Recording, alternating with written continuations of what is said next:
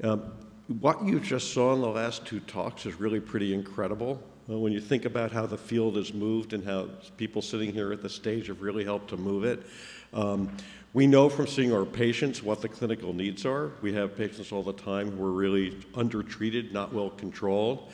And we knew that there was a big impact because if you spoke to your families, you could find it out. But you're seeing there's a lot of work being done. I mean, Jonathan just went through this incredible amount of work with his name and Eric's name on a lot of the slides, really documenting the impact of eczema on individuals and the family. And Emma obviously has done work that really translates as we get into our therapies, into understanding about ways to move us forward. So it's great to have the panel here, but just realize how the field is really shifting. So I'm going to discuss now. We're starting the therapy part of the talk, and I'm going to be discussing topical therapies. Have served as a consultant or investigator for most of the companies in atopic dermatitis. My discussion will be evidence-based and based on published papers or papers that have at least been scientifically vetted in poster format. So before I get to the new topical therapy studies, I just wanted to highlight a totally different end of the equation that we don't have a lot of time to discuss today, but it's partially in the onset of atopic dermatitis. Can we do stuff to prevent it? And can we do stuff to understand, for instance, what's happening in terms of the change in microbiome on the skin? So start with the prevention studies. And these studies have been out for a few years, and they're really two paired studies. The US-UK study that Eric was the lead on, and then a Japanese study. And basically, these were like preliminary studies of a small number of infants who were prospectively given a moisturizer, really to see if it was feasible to do the study going forward. I think Eric just put in a massive grant that hopefully will get scored well to do a real bigger study to see whether early intervention can prevent atopic dermatitis. And in this study, when they looked at the data, it was about a 50% risk using a variety of different emollients that were different in the US and in the UK. And around the same time, there was a study out of Japan that was different in design in that they took infants who either had siblings or a parent with atopic dermatitis, and they did a specific emulsion-type moisturizer and did pretty rigorous criteria for the diagnosis of emergent atopic dermatitis, and found about a 32% decrease in development of atopic dermatitis in this high-risk group. But interestingly, no impact on the development of IgE sensitization. One of our questions that we have is when you have an infant who has dry skin xerosis barrier dysfunction, is what's happening to them in exposure and exposure to antigens and allergens, et cetera, something that sets up the immunology that Emma so carefully showed you is happening in terms of the sensitization. So in this case, it was interesting that they didn't have an impact on IgE rates, but they did have a decrease in atopic dermatitis. Now, there was just an article a few months ago that got a lot of interesting lay press that Jonathan was part of, where they took these two studies and said, okay, well, like, if we did this and it worked, and we intervened, would it be cost effective to do it, okay? So can you get these happy babies with prevention? It happens to be a Japanese baby, but okay. So, but which moisturizer is the question? So this was a study that was published in JAMA Peds, got a lot of lay press. And essentially, in the lay press, it made you, if you read it, made you think that there were these massive studies that were done. But they were. What they did is they took those two studies and said, okay, like, let's say we smeared up a bunch of kids and we smeared them up with different things. How much would it cost to do that prevention? Would it be cost effective? So basically, they took the data on the cost of 7 common products, ranging from petrolatum, I have the list on the next slide, and they assumed that if you did that on babies, you would get a 50% reduction in the development of atopic dermatitis, which is based on Eric's study, not the other study, and then figured out what the QALY, the quality adjusted life year impact, would be. So quality is like Bitcoin for health economists. Okay, it's the number they use to assess the cost value of doing an intervention on the lives of the individual. And they also assumed, very importantly, they assumed equal efficacy in all of the moisturizers that were used. So there's these huge assumptions, both that you're going to prevent stuff by 50% and equal efficacy. But of course, they showed that what they showed is that there was a huge difference in the cost intervention because the variation from use of petrolatum as compared to some very elegant formulas that have been designed to put stuff back in the skin that's missing would have a huge difference in terms of the cost.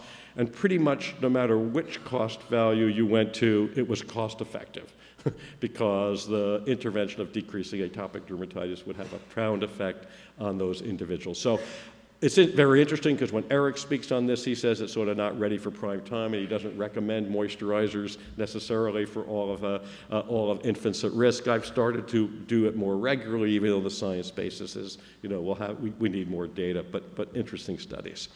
Okay, let's move over to phosphodiesterase. So we saw at the beginning of the week, actually, the first talk discussed about topical PDE4 inhibitors, but I wanted to, you know, we're doing the spectrum of topical care. So like many things, great observations are made, and it takes sometimes decades for people to translate those to clinical practice.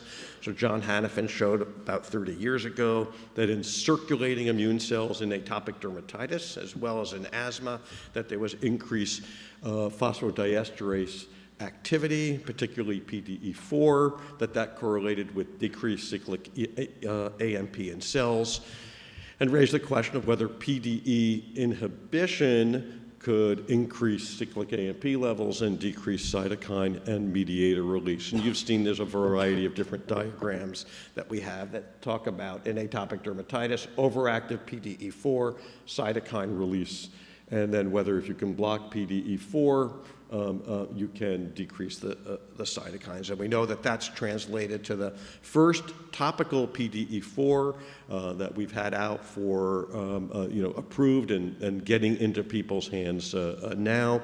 Boron-based technology, which was done to facilitate its stability and binding capacity. So I didn't want to just go to the phase 3 studies, but realized as a new chemical entity, there had to be work to be done. And since a lot of the studies were done in kids, I thought we'd just quickly go through them. So Winnistom was first author on a PK study. It was an open-label phase 2A study in 12 to 17-year-olds, showing very little serum absorption. So we know we have one PDE4 that we use for psoriasis. It's not the same PDE4, but there's low levels of serum levels of the topical PDE4 in crisaborole 2% ointment. They actually, in a maximal use study that was done in adolescents, they had pretty good clinical results with about 40, almost 50% of patients making it clear to almost clear in open label studies.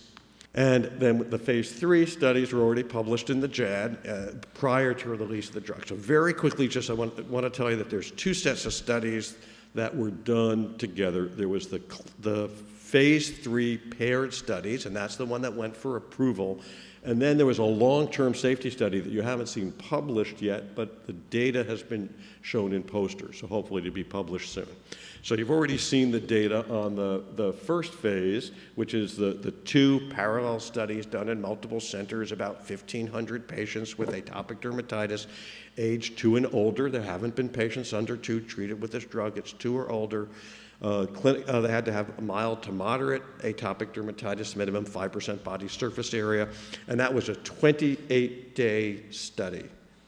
And at the conclusion, those patients were rolled over, at least the first about 500 something of them were rolled over into an open label where they all got access to the crisaborole. Now, some of those patients, about a third of them, hadn't had crisaborole yet because they were on vehicle, and the others had been on crisaborole and they remained on it. And the design was pretty interesting because the way it went is the patient was looked at the beginning of the month, and if they had active eczema, anything other than almost clear, they were given the crisaborole to use twice a day for that month.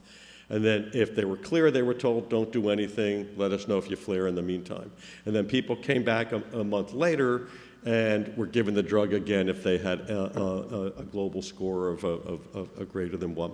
So a reevaluation every month in therapy, and it was a 1-year study, and most of the patients basically had at least 6 months of therapy up to 1 year. Once they got to a certain number that hit 1 year, they said, okay, that's enough, and the study was stopped at that point. So the primary endpoint, you've seen this data earlier this week, they made the statistical significance of patients who were clear and almost clear as compared to vehicle. It is a petrolatum moisturizing vehicle. Pretty good vehicle response in the study that happens in these, but made the statistical significance. And then the clear or almost clear without the two-step in IGA was around the 50% standpoint. And earlier in the week, Ted Rosen was trying to compare this with other studies. It is important to know the population studied, so you can get a sense as you start to use it in practice, who were the patients who were studied. So patients were officially, by the IGA, 2/3 of them were moderate. The average body surface area was actually about 18%. They only needed to have, 5%, but it was about 18%. And they had a mixed level of baseline pruritus, with about 1/3 of them having severe pruritus, and about 1/3 with moderate pruritus, and about 25% who had mild pruritus at the time.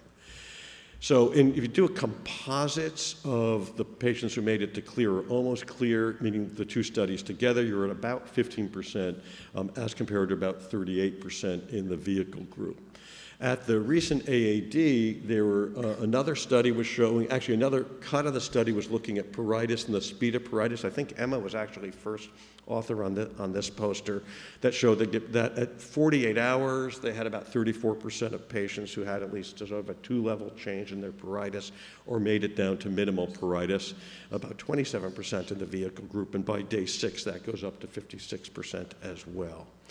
The long-term safety study, one of the things I like about the 1-year study is that the average use was actually pretty high. So when I'm looking at the relative safety, because this drug is new, so basically 1 year is about the extent of the use data that we have. If you look at the 2 to 11-year-olds, there's about 800 grams, and you figure about, they were on average, they were about 8 to 12 months on the study. So the study is representing 50 to 60 grams a month of use, and that they had really good safety with that. That quantity of use makes me much more comfortable with the drug as we're trying to figure out how it fits in practice. The treatment emergent adverse events data looked rather banal. There were about 11% of patients who had some flares of dermatitis that was recorded as an emergent adverse event, and then upper respiratory effect and nasopharyngitis. Remember, this is an uncontrolled 1-year extension, so that's not a very high rate during the course. And if you look at the topical effects, you see a little bit of flaring of atopic dermatitis, and this is in the subgroups in terms of the younger age, not really much different than the adults, and a little bit of application site pain, with less than 4% having what was caused as stinging or burning. Remember, this is not a steroid. As a non-steroid, there is no evidence of atrophy or telangiectasia in any of the studies. Now, what we don't know, so EASI scores or SCORADs weren't done, so I can't tell you about regional effects, for instance, on the face. So there was neither head-to-head or face-to-body comparisons in the studies, and there weren't cost efficiency, something we'll need to figure out. It has not been studied under H2, though it will be, and we don't really have long-term safety beyond a year. We do have oral PDE4s, but that, it's not necessarily the same thing. Now, one of the interesting things, and usually I don't show prescribing information and brand name, but it's just, this is a new drug, we just got it in our hands, and I get a lot of questions about, well, how are you going to use it in practice? And we'll see if we have time in the panel, we probably won't, to discuss how we use it. But the indications, actually, speaking to the company people, they didn't really quite get it, that they got really, really liberal indications in terms of what it states in the prescribing information, because the prescribing information essentially says it's approved for mild to moderate atopic dermatitis ages 2 and older, and how do you use it? It says, apply a thin layer twice a day, and there is this handout that comes to the patient. So when I'm asked how do you use it, how do you use it in practice, I think it's great, because the prescribing information for it goes to the family instead. How should I use Eucrisa? And it says, use Eucrisa exactly as your healthcare provider tells you to use it. So there's really no, even though it was studied for 28 days with 1 year of safety, there's no duration limitation. But in real clinical practice, it's going to be the usual set of issues of, can you get it for your patients? Can you get it for access? How do you place it in relationship to your standard topical interventions, your good general skin care, your topical corticosteroids, and/or if patients have persistent, more frequent clearing disease, what do you need to do to get beyond just the mix of topical agents? There are other PDE4s in development. Otsuka's product, which will continue in Japan, and Medimetrics, that product in the US, Medimetrics has picked up that product, so it has two different names, OPA 15406 and MM36, and Roivant also has a PDE4. It is unknown if the selectivity of binding of different PDE4s will translate to different efficacy in practice. It's like a nerdy question. People will come running up to me and say, hey, what do you think of the different selectivity of PDE4s, and how are you going to predict which one's going to do better? Exactly. So Andrew's laughing. That's the, I have no idea at all, but it's going to be something that we really will figure out over time. So one of the studies has made it through phase 2s and was published in the JAD, and there are ongoing 2 phase 3 trials of other topical PDE4s. Now, for people who are nerds in the field of topicals in atopic dermatitis, just to let you know about other stuff that's happening, GSK has picked up and working with a topical product that they figured out is an aryl hydrocarbon receptor, which I guess is, it really, Emma, it targets, you think, TH22 is and so it has impacts as an anti-inflammatory. And it's really interesting because this was an older drug that was did studies in Canada about 5 years ago. It got picked up again. The drug was actually presented in poster format for psoriasis in adults with mild to moderate psoriasis showing efficacy. So this is a psoriasis study, but the drug is also being studied in atopic dermatitis. And its mechanism of action relates to this Th2 cytokine reduction. And in the poster that was presented at the AAD, they were looking at atopic dermatitis, 15 to 35% body surface area. It was a small PK study, and they all did pretty well with the EASI scores. Although the higher dose, there's some problem with headache, diarrhea, and nausea. So they probably won't be using that formulation going forward, but it'll be interesting to see how this fits in the armamentarium of therapy.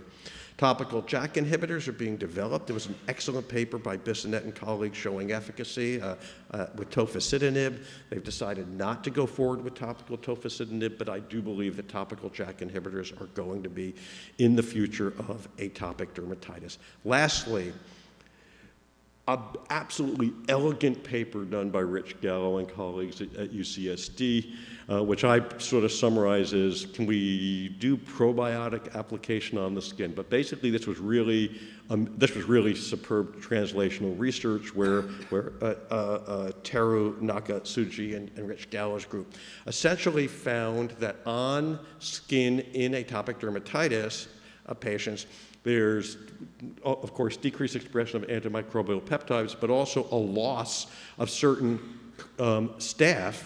And if in patients without atopic dermatitis, there's a set of staph species that kill off Staph aureus. So if you don't have atopic dermatitis, you have these staph species on you. They secrete a factor that's been called hogocytin, which kills off Staph aureus. And they've shown that that's present and that it's decreased in patients with atopic dermatitis. They actually cultured patients with atopic dermatitis, found their subsets of bacteria that produce this anti-staph factor, cultured them up, and then transplanted them back onto their skin and showed that it was effective at decreasing the Staph aureus in the skin. So this is, a fascinating perspective on how change in microbiome happens with the disease process. Can we essentially select out bacteria? Now, whether this will impact on the atopic dermatitis over time, whether this is something that we can do earlier on in the ontogeny of development, it'll be really, really intriguing. Lastly, I don't have time to discuss new devices, stylized barrier repair agents, or new aspects of moisturizers, the encouraging safety data that's come with the registry studies with the calcineurin inhibitors, but all of those are part of topical therapy. So in summary, we have the new knowledge of both the pathogenesis and impact of atopic dermatitis. We have a newly approved PDE4. Our messaging in the areas of topical goes along with systemic, that we have new ways to manage our disease, and we really want the patients to understand the hope that they should walk around with less eczema. Thank you very much.